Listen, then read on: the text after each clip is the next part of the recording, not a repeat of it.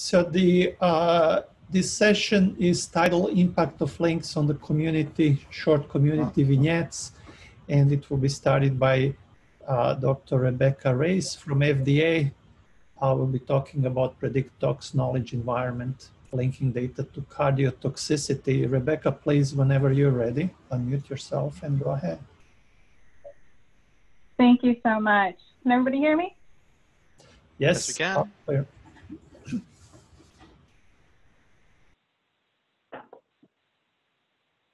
Hi, thank you so much for having me here today. My name is Becca Racz. I am a pharmacologist in the Division of Applied Regulatory Science at the Food and Drug Administration. And today I will be talking about PredicTox knowledge environment, linking data to cardiotoxicity. Here is my disclaimer. So for an outline today, I'll be going over regulatory science at the FDA, what it is, a little bit about some of the drug safety priorities at FDA, and a sampling of projects that currently fall into the regulatory science space at FDA. And then I'll be diving into PredicTox, which is a new project going on at FDA. I'll be going a little bit over the history, as well as the data integration and some of the research going on at PredicTox, as well as some of the applications for PredicTox, as well as the applications specifically at FDA and the future directions. So what is regulatory science? So the way FDA defines it is really the science of developing new tools, standards, and approaches to assess the safety, efficacy, quality, and performance of FDA-regulated products. And FDA's vision is to advance regulatory science to speed innovation, improve regulatory science decision-making, and get products to people in need. And really, it's supposed to be a driving force as FDA works with diverse partners to protect and promote the health of our nation and the global community. So that's a really broad definition. So we're really going to focus in on drug safety today. CDER actually releases an annual drug safety priorities report every year. And in 2019, the drug safety priorities and highlights that they really focused in on were an updated FAERS dashboard, pharmacovigilance studies via social media, Sentinel, and other real-world evidence, as well as responses to public health crises via novel research and treatments. Now, the common theme here is really emerging technologies and tools. So with the advent of these new technologies, FDA is exploring innovative ways to identify and prevent safety issues. So a few of these ways are through predictive toxicology as well as proactive pharmacovigilance. Predictive toxicology is identifying risk using methods such as systems biology, stem cells, engineered tissues, and mathematical modeling. And FDA actually released a predictive toxicology roadmap a couple of years ago, I believe it was 2017, to help better guide people in developing predictive toxicology research as well as regulatory review efforts. Additionally, proactive spaces. So the first one is pharmacological target modeling to predict adverse events. And the reason FDA is currently looking at this is because clinical trials do not always identify many serious events that ultimately lead to safety label changes. So what FDA is doing is they're looking at target adverse event analysis, which is a set of adverse events that are associated with a pharmacological target. So for example, we have a couple of drugs here, sumatriptan, vortioxetine, and vilazodone, that are all associated with the target 5-HT1A. And they're also all associated with the adverse events you see in the box, myoclonus, tremor, and hyperthermia. So these adverse events are then tied to the target, 5-HT1A. So if a new drug comes along, we don't know its adverse event profile, but we do know that it's associated with 5-HT1A. We would predict, based on the target adverse event profile, that it's going to be associated with these three adverse events, myoclonus, tremor, and hyperthermia. Additionally, FDA is investigating microphysiological systems. You might know those better as organ on a chip. And these really straddle the space between like actual humans as well as the Petri dish and cell culture. It's really trying to make those cell cultures more physiological relevant. So they are trying to, they have like these microfluidic circulation of media. They also have these specifically dedicated compartments to better mimic the organ system. And so these labs are actually evaluating the potential of these systems for use in drug development. Next, we have the Comprehensive In Vitro Pro-Arrhythmia Assay, or CIPA. And the goal here is to develop a new in vitro paradigm for cardiac safety evaluation of new drugs that provides a more accurate and comprehensive mechanistic-based assessment of pro-arrhythmic potential. Essentially, they're trying to predict better drugs that might be causing arrhythmias, especially torsades-de-pointes, which is a very dangerous type of arrhythmia. And the current cardiac paradigm actually leads to a lot of false positives.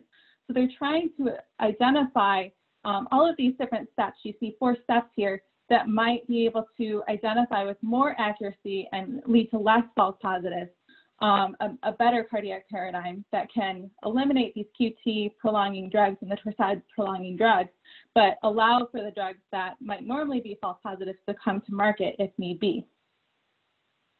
So FDA is really leading applied research across all 4 components to develop and validate this novel regulatory paradigm in collaboration with agencies around the world, multiple public-private partnerships, industry, and academia. So a new collaboration that is currently coming to light at FDA is PredicTox, which is an integrative approach to the prediction of major adverse events associated with therapeutic agents. And PredicTox actually utilizes data from academia, industry, and publicly available databases. Creation and analysis and querying tools will allow data to be used for predictive toxicology.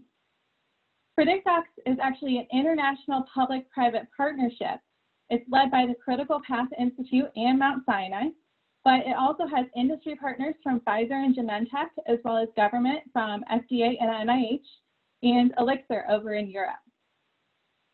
So PredicTox was actually started in 2012 by FDA's Daryl Abernathy, and his vision was to build an integrative platform via a public-private partnership to allow sharing of pre-competitive drug research and development data for drug safety analysis. So really, he was trying to identify better ways to bring drugs to patients, better ways to identify patient-level predictions, gain biological and mechanistic insights for these drugs so that drugs could ultimately be safer for patients. The pilot use case that was chosen was sunitinib from Pfizer and trastuzumab from Genentech. In 2019, FDA funded the development of the PredicTox proof of concept project to evaluate cardiotoxicity associated with tyrosine kinase inhibitors and monoclonal antibodies. And there were 2 main goals as part of this initial proof of concept. One was the development of the knowledge environment, which will contain clinical, preclinical, cellular, and molecular data. And the second is the development of the user interface and analysis platform. So this is going to contain statistical and network models to explore data and test hypotheses. So why did we choose TKIs and monoclonal antibodies? Many of these are actually effective cancer drugs, but they produce unanticipated cardiac effects. This includes left ventricular dysfunction, heart failure, QT prolongation, and the mechanisms for toxicity are poorly understood, and they differ between drugs, between patients, between dosages. So for example, sunitinib actually has more than 50 known targets. So if we're able to better understand the similarities, the differences between all of the cardiotoxicities of these drugs, we can hopefully better predict the cardiotoxicity potential of these drugs as they're coming to market and even in post-marketing stage. So here's a schematic of the knowledge environment, which we've been calling a computational pipeline for cardiotoxicity. So typically, when we're looking at looking for adverse events, we have clinical trial data and pharmacovigilance and post-marketing adverse event data to look at. So we'll see in clinical trials or in the FDA adverse event reporting system that a drug might be associated with cardiotoxicity. However, now we will have in vitro, in vivo models, targets, biomarkers, things like that, that we can now associate with this clinical trial data, with this post-marketing data, in order to better predict cardiotoxicity. So we're able to identify these early signals of cardiotoxicity via this new in vitro in vivo data. So first, I'm going to talk about the integration of the cellular data. Now, this is done at the Drug Toxicity Signatures Development Center at Mount Sinai. So this is part of the LINC Consortium. And this is just a small part of what Mount Sinai is working on right now. So the transcriptomic assays can actually quantify changes in gene expression from FDA-approved drugs.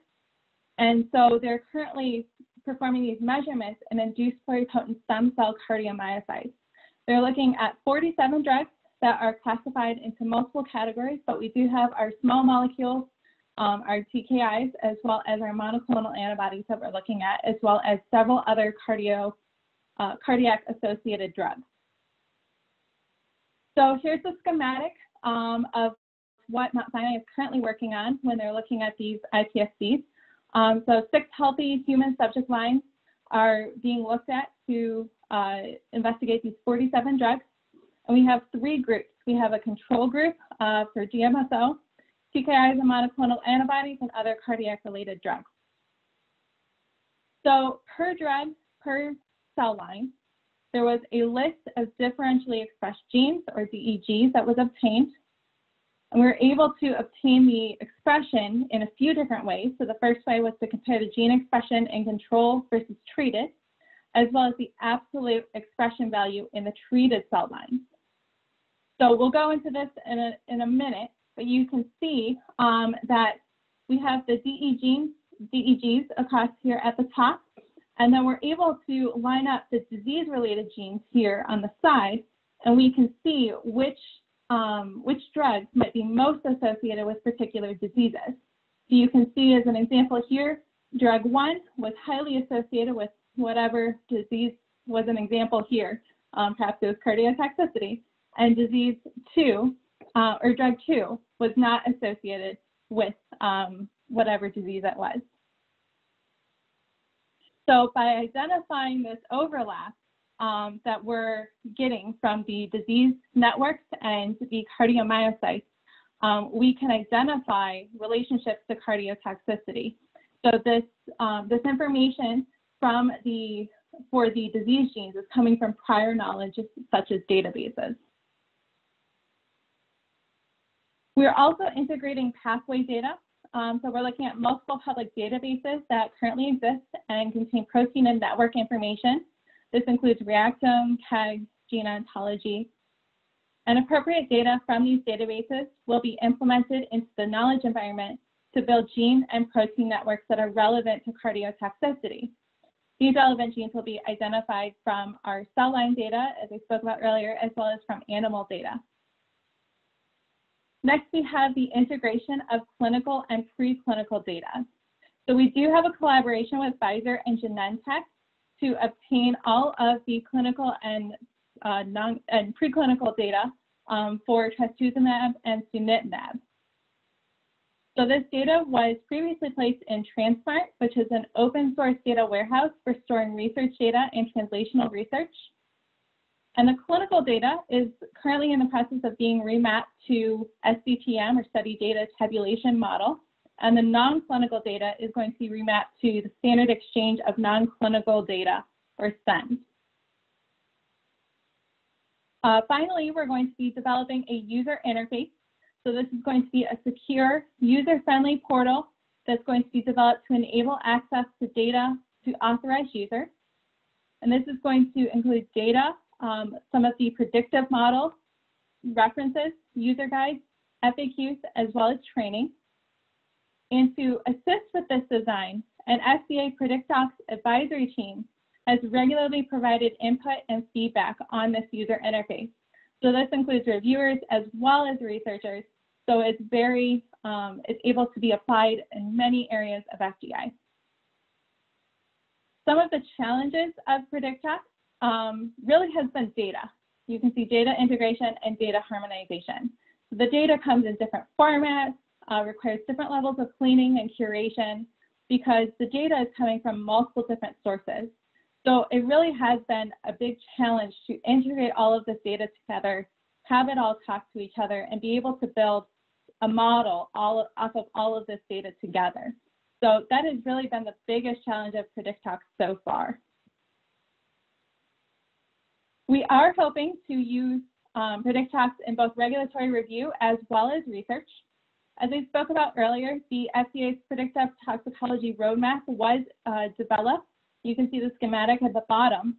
And one of their goals was to develop advances in tools and testings that can help products reach the market faster and reduce the need for animal testing.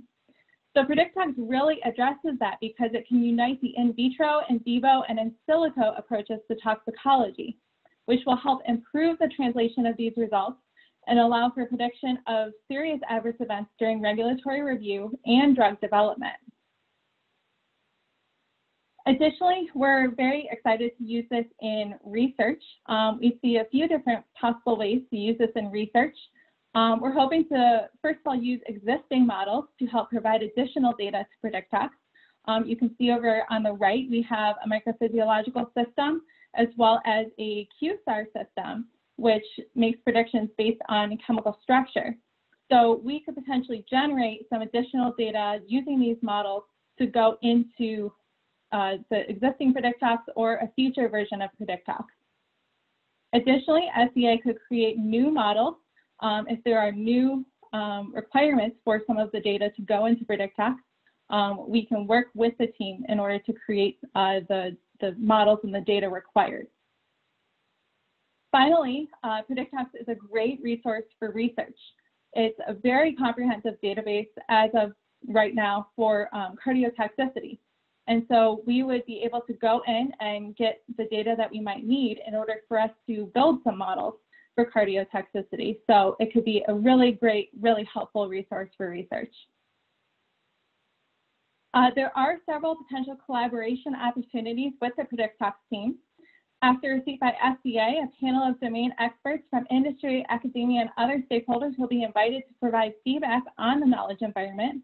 And we're also actively recruiting new industry partners who might be interested in providing some preclinical or clinical data for PredicTox, either this version or the next version. So if you're interested in collaborating, please contact Dr. Razi Iyengar or myself, and we'd be happy to connect you with the team. As far as future directions of PredicTox, so first, once the FDA receives the PredicTox models, we would have to actually evaluate some of the potential cardiac safety signals seen in PredicTox version 1. So it's going to be primarily applicable to monoclonal antibodies and TKIs, since that's what's primarily going into the model. So we will be looking at some of the new monoclonal antibodies and TKIs that are coming under review to see if there are any cardiac safety signals that might be coming out, see if we can identify any of those early. Additionally, we'd be very interested in expanding this to other adverse events. So we'd be very interested in user feedback as well as other stakeholders if they have any feedback. I'd like to acknowledge the whole team that's been working on PredicTox. As I mentioned earlier, this has been a public-private partnership across many different companies and associations. So I'd like to thank everybody from Mount Sinai and Critical Path for their leadership, as well as our collaborators at FDA, Pfizer, NIH, Genentech, and Elixir. Thank you. Next speaker is Dane Mayfield from University of Texas. Dane, if you have your slides ready, would you mind sharing them? Dane will be talking about identifying novel addiction treatment strategies using gene expression and links analysis. Please go ahead. Okay, so I want to thank the organizers for the opportunity to talk today. This has been a really informative session. I've seen several of these before, and this program has really advanced over the years. So what I'm going to talk about today falls within the domain of brain disease and psychiatric disorders. And a couple of speakers have touched on this earlier today, and it's encouraging to see increasing numbers of papers come out that are utilizing LINC's L1000 CMAP data in some of their pipelines to develop therapeutics for psychiatric disorders. That was not necessarily the original intention of the program, but we found that there's a lot of useful information that we can utilize.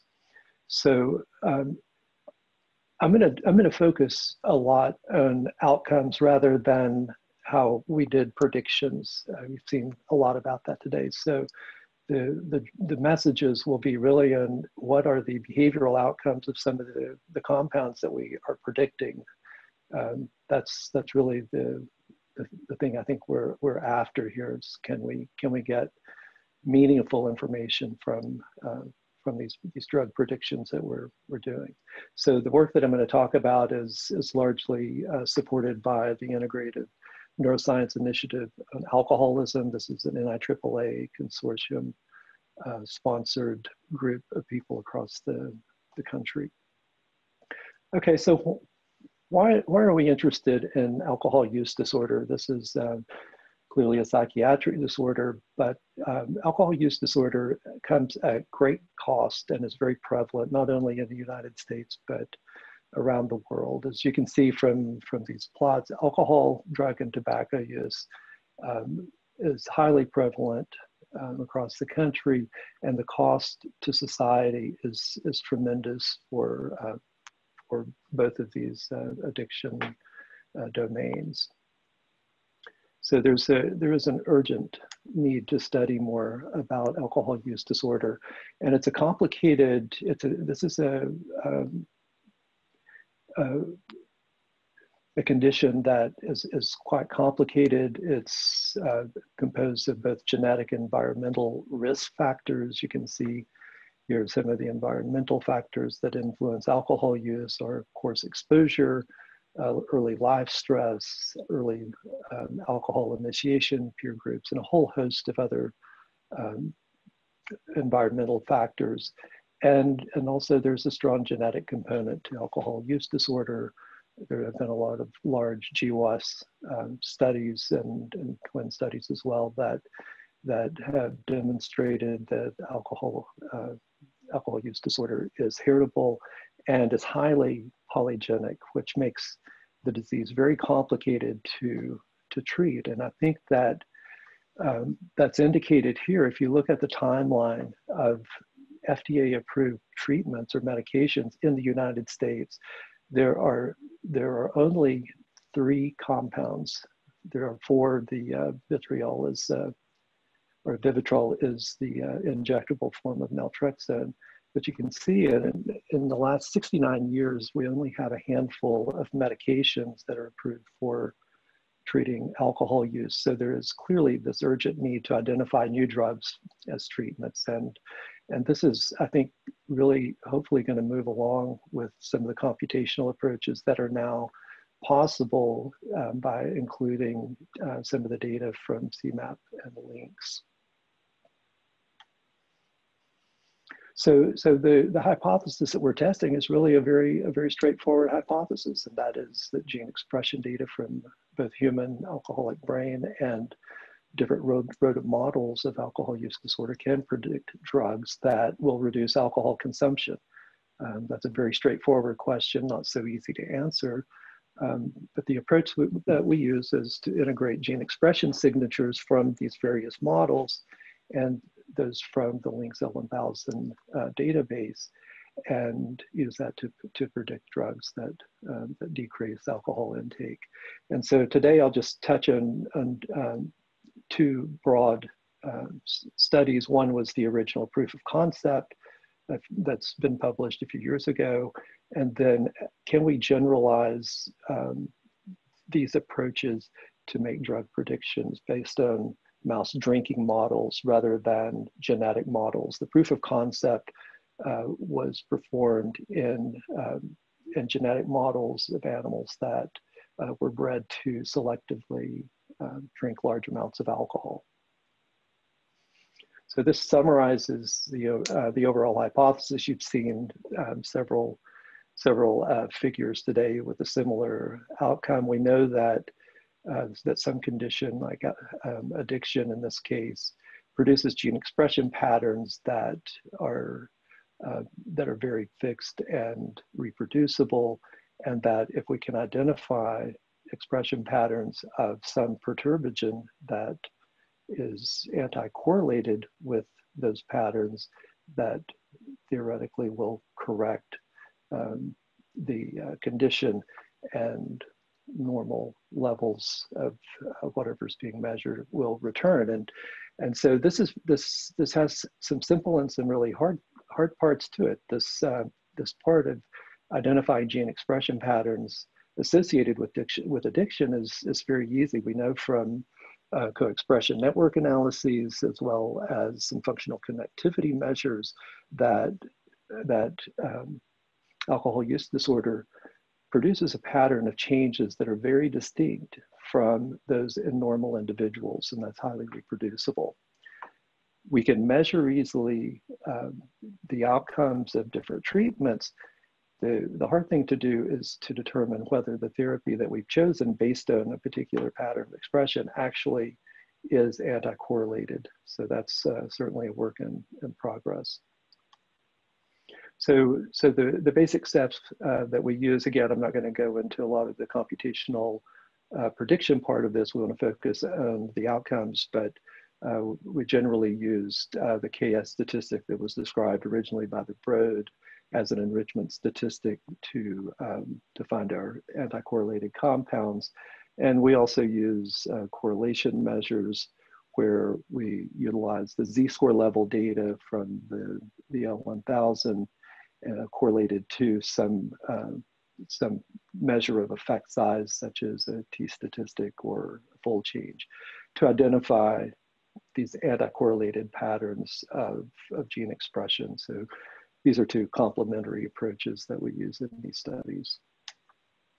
So the proof of concept study that I had mentioned is a good rodent model of binge drinking. This was a procedure that was developed by John Crabb at Oregon Health Sciences University. And again, these animals were selectively bred to achieve alcohol drinking that resulted in blood alcohol concentrations that are actually quite high.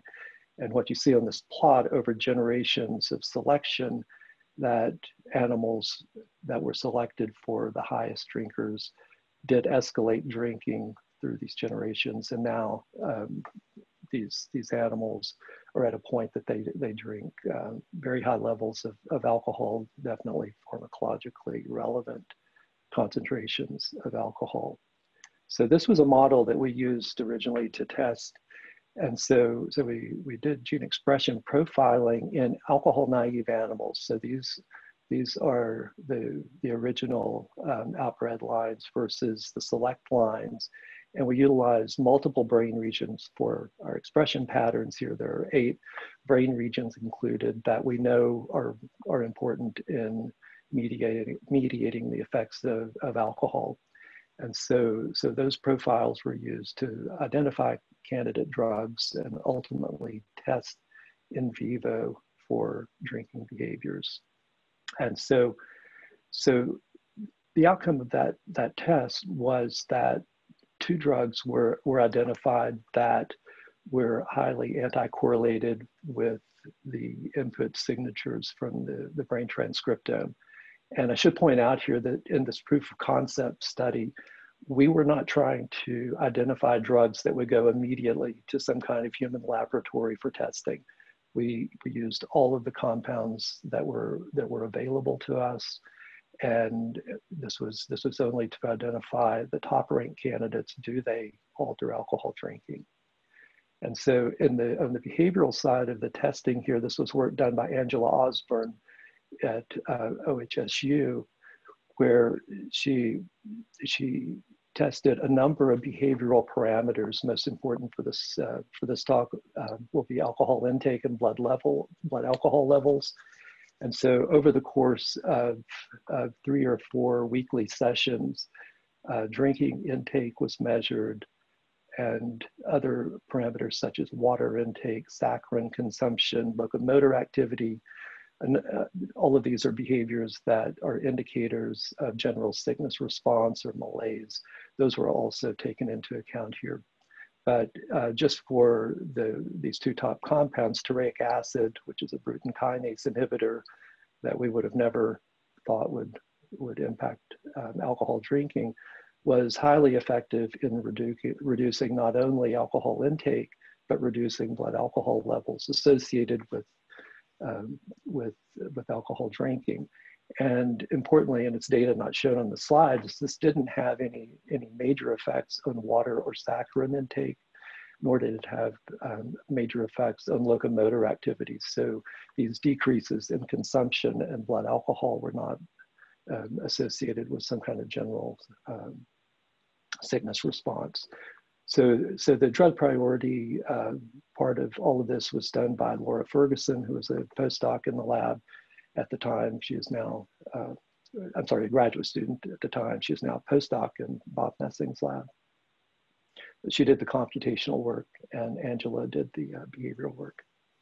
So to just summarize what I really just said, is that the question was, could we use naive brain from these select lines of animals to predict compounds that decrease alcohol consumption?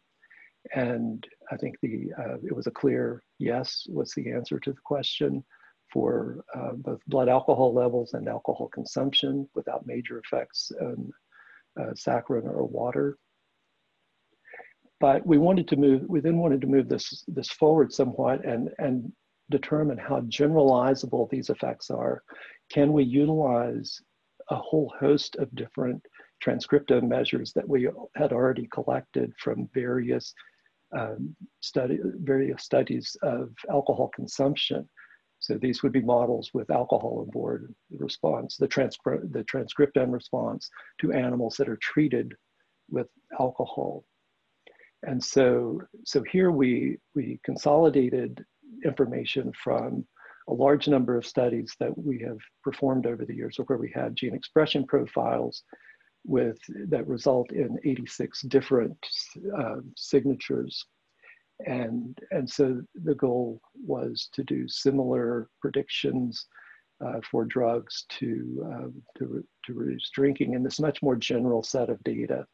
So this resulted in about 150,000 connectivity scores per expression profile, so times 86 profiles, and summarized across 2,600 connectivity scores. So this was a very data-rich analysis over all of these measures and summarized. Now, in this particular set of studies, we didn't leave the drugs that we're interested in wide open. Here we used a subset of repurposable drugs that are in the repurposing database and links. And the big picture bottom line to this, if you look at across all of these measures of different compounds that were predicted by the links analysis, the green checks are positive outcomes, the red X's are negative outcomes. And you can see that there was an overall 78% success rate in a lot of these measures. There's a lot of caveats, but this is a very strong indication that we are getting meaningful signals from these data.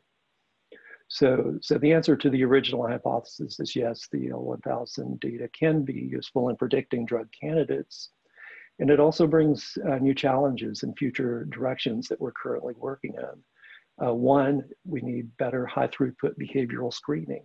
These alcohol behaviors that I touched on are very long and time consuming, and we need a more high throughput way to screen animals because we have a real bottleneck with testing. We also could use additional brain relevant cell lines. We've heard a lot about that today. Some things like cell-specific cancer cell lines from astrocytes, microglia, iPSCs, organelles, et cetera.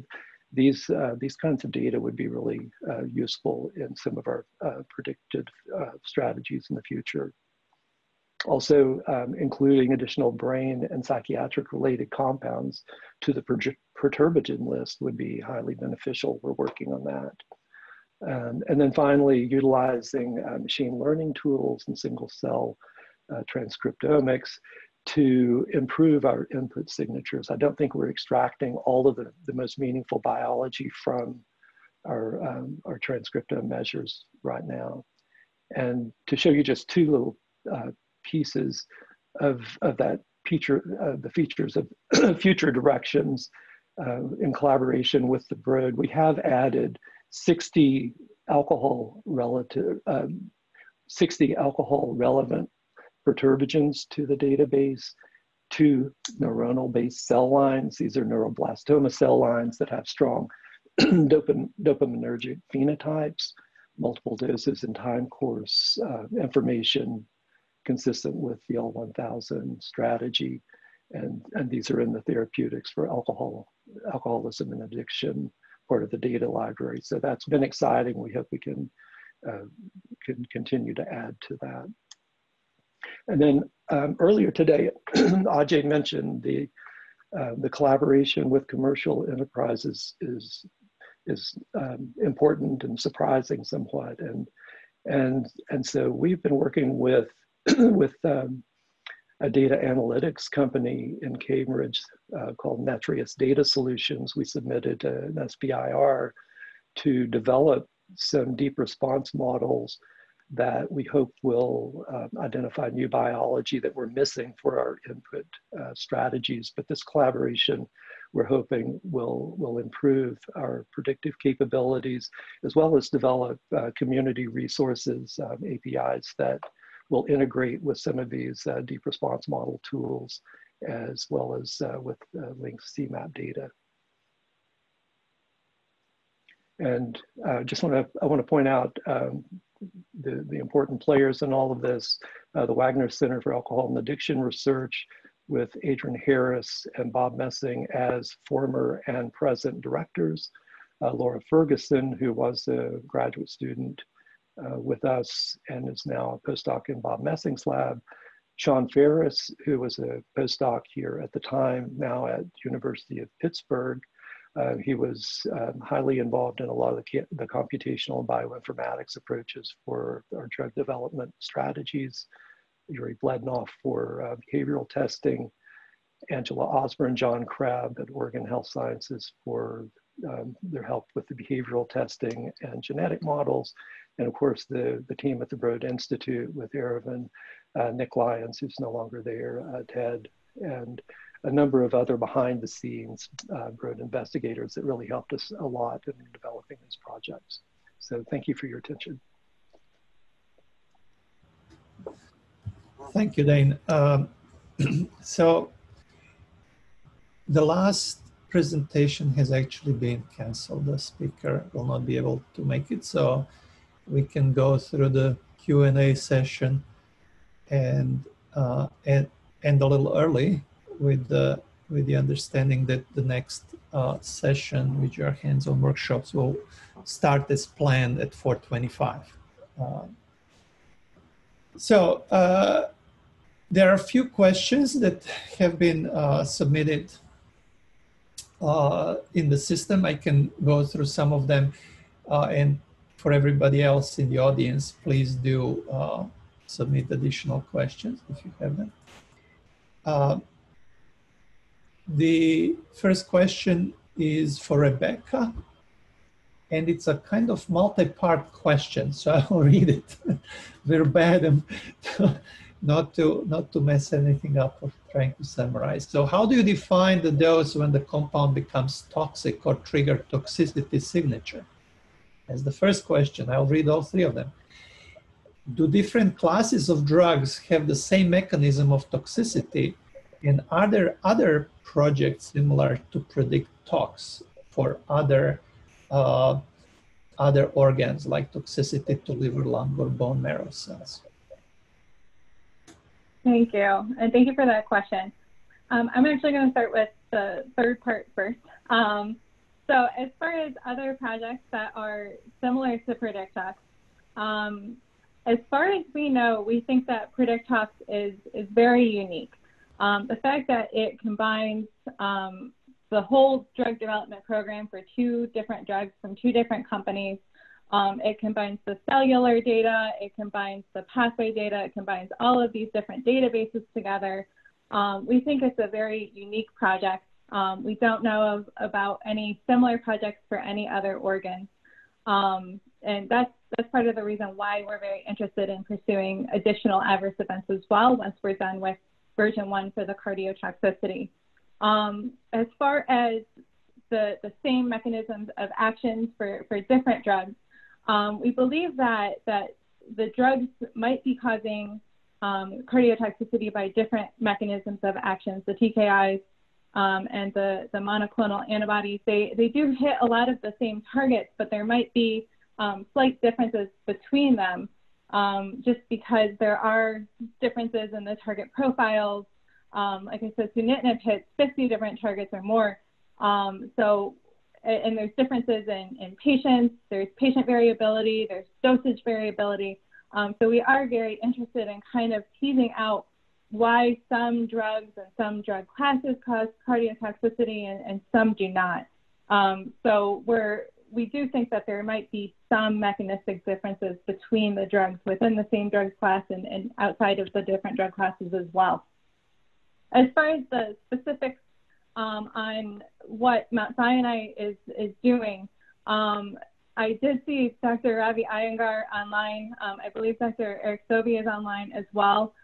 They would probably be best equipped to answer that question. I don't know if they're available to chime in. Yeah, this is Ravi. Yes, there will definitely be toxicity when you increase the dosage. That is sort of well known, right?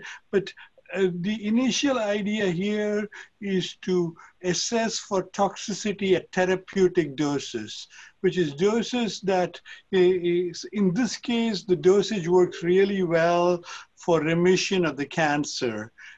However, that very same dose in a subset of patients starts to cause this, cardiac dysfunction and leading to heart failure, like in certain. So if you reduce the dose further, people do that. They take them off the drug when they come, but that's not ideal. That's what is clinically done now. So, but if you reduce the doses much further, then there won't be any therapeutic sort of effect of the drug. And so here the idea is to identify what the causes are at the therapeutic dosage. At least that's the initial one. We can go to higher doses or lower doses and different time regimens and all, eventually when we get a format for this setup.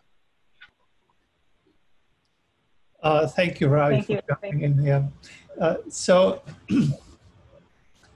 I guess I'm going to go just in the order as they arrive. So the next question is for Oscar about GANs and does he see any use for including graph convolutions to generate new molecules? Yeah, that's a good question. And yes, it's possible to combine GANs with convolutional neural networks. There are some challenges on that, specifically in the part of generating the molecule itself, because graphs are not, it's not very easy to work with graphs. I think there is a paper from Nicola de Cauw from University of Amsterdam, where they came with an idea of how to generate graphs with GANs. I think it's called MolGAN. So if you have any, if you're curious, just check it out. Thank you. That's a great answer.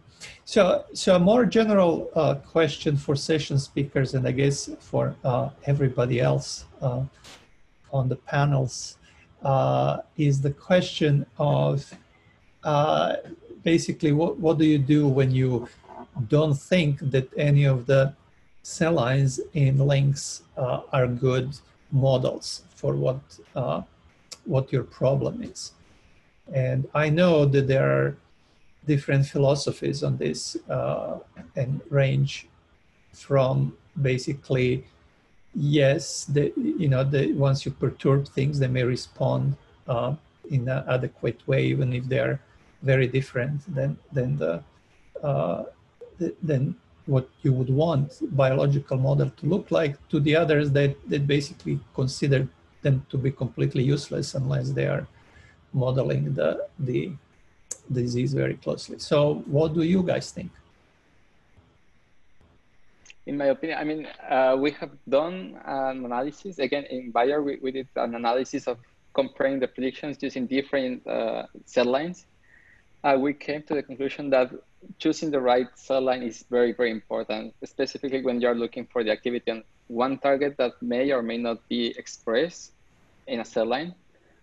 On the other hand, it also depends on what you want to predict.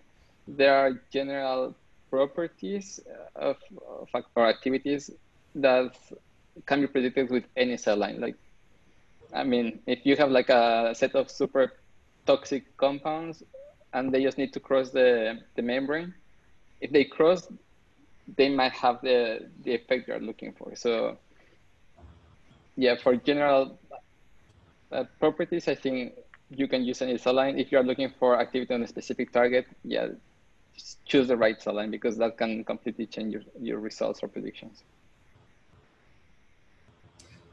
Yeah, I would add to that. I don't think anyone would say that the cell context doesn't matter or that it's irrelevant.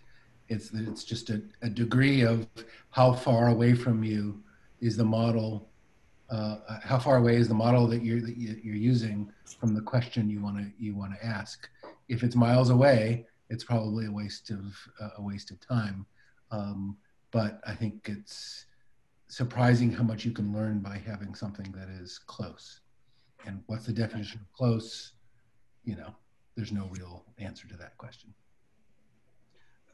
Well, I think another thing that, Mario, that I don't know if this is a helpful thought, but that comes from Todd's work and before that in Joe Gray's, really has to do with the concept of working on large scale panels of cell lines with varying genetics and varying growth conditions, right? And it's actually from the panel that you see the landscape of response. And you know, this sort of older idea of one cell line or one mouse model is a perfect mimic of a human disease, I think is actually, I would argue, the wrong way to think about it. What you have to think is that there's variation in the human disease that is at least partially replicated in these preclinical models, right? Rather than that there's a perfect avatar of the disease. And I think that at least is one way that LINCs helps, right? And you get an entire panel, and it's the similar rationale that leads people to use panels of PDXs, for example, or panels of GEMs. So this is Ravi. You know, I should say this, that it doesn't relate to our LINCs project, but we use Todd's LINCs data to look for pathways to find a drug for aneurysm. And the criticism originally was, oh, those are all cancer cell lines. How can you, how does this even work? As it turned out, across these cell lines, when a certain drug perturbs the same pathway in different contexts, and the same pathway is also involved. In this particular case, it turned out to be sort of cytoskeletal and actin filament pathways is involved in your disease model, which is what we found from the transcriptomic data. Then matching up at the level of pathways became sort of a useful way to use the gene expression data to sort of identify drug targets. So you can sort of, if you want to subtract out contextualization by looking at pathways, because the same pathways might manifest themselves functionally in different ways in different cell types, but nevertheless, they can be targeted by the same drug.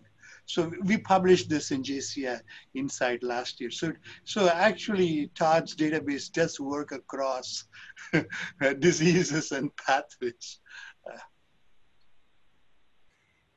Yeah, thank you, everybody. I mean, I think the proof of concept is obvious in these studies of alcoholic usage. I mean, who would have guessed, right, that these cell lines would predict good drugs for brain modification due to the alcoholism. If you don't believe into this concept, right, that they provide a landscape of responses that will be informative in many different contexts, right, then it shouldn't work in these situations, and it does work. So anyway, thank you everybody for chiming in. So that was really great. Um, the question for Dane about, I guess, how far these predictions have been pushed so far. Were there any studies in humans? And I guess that's to maybe add to this is how far is clinic from what you've seen so far in animal studies? These are non-drugs, right? We have all the safety data already. So how hard would it be to push it all the way? Right. So that is a good question, and that is really a common goal of the ENIA consortium that I described in the beginning. We really want to use our animal model data to push drugs into the human laboratory, and to date we have not done so because we really go through a lot of rigorous screening of the compounds that that we're predicting. And we can only test the very good candidates in a human setting. So we're not at that point yet. That is our goal, though, in all of this work. We want to get novel compounds to human labs. How far are we on that? That's hard to determine. You know, we could get lucky, and it would be a few years. That's hard to predict. Another question for you, Dane, quickly. Somebody's asking if you considered zebrafish assay for high throughput screening. I'm not quite sure why would this be, but you may know. Yeah, well, yeah, we've considered a number of alternative models, whether it's zebrafish or Drosophila, but something that would be more high throughput, and that would be fine, but those models become pretty far away from what we're after, and that is a phenotype that's related to consumption, a voluntary consumption measure. And so I think it was Todd was mentioning earlier this concept of how far you are from the question you're trying to address, and so we do have to take that into account when we establish some of these models. So yeah, we thought about zebrafish, and we're open to ideas, but I don't know if we can train zebrafish to drink.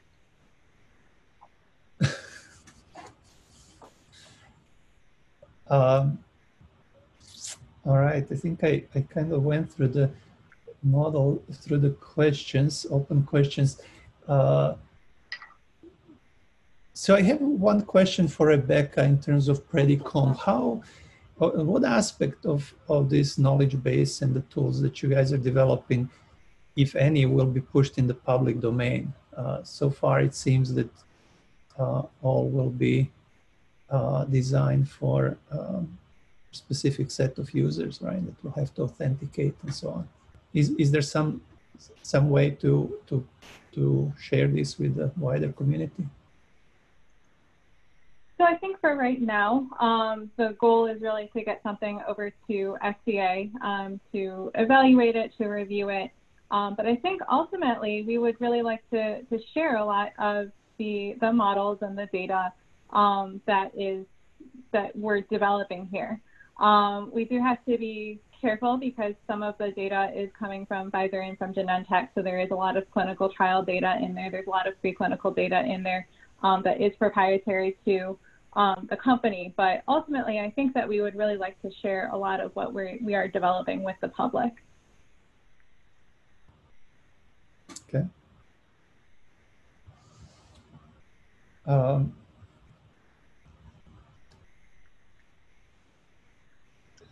All right, so there is one more question for Oscar.